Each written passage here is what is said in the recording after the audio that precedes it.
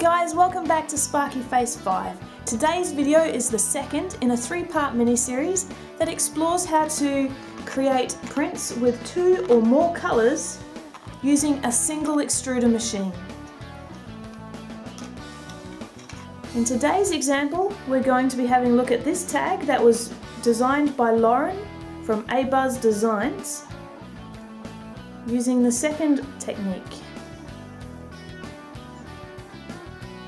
Alright, so for simple shapes that are being inserted into objects such as circles and squares and triangles, what you can do is bring in the insert and just modify its scale. You want to make sure it's not uniformly scaling because we don't want to change everything the same. But we want to do the X and the Y by the same amount each, and the top as well. I gave it a 0.2mm tolerance on the sides, and I took 1 layer off the top. And then we push print. Now on my machine that fits absolutely perfectly, and it's even a little bit of a tight fit. I may have been able to change it a bit more. And then we bring in the main body and we use the cross-section viewer to check where we need to pause the print, just the same way that we did with the layers. And you can see I'm having a bit of trouble seeing where exactly things are in this view, so I'm going to have a look at the G-code preview and then have a look at where we need to pause it.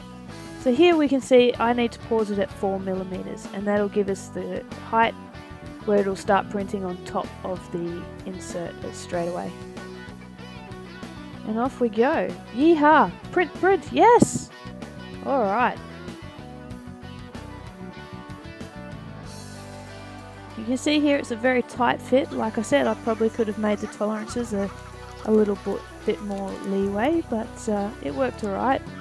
It had a high spot sort of at the top there, but by the time I had finished doing the next couple of layers, you couldn't really notice.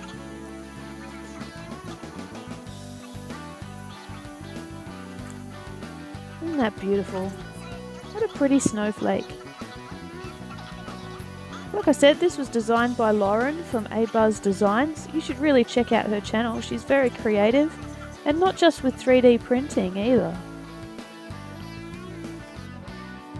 And there we go, all done. One Christmas tag, completely encapsulated. No one who didn't know would be able to tell you that that wasn't a dual extruder print. If you'd like to support the channel, you can. Every dollar you do counts, and it helps me bring more content and get materials to make more models and do more experiments and more fun things. Print all of the things! Thanks, guys.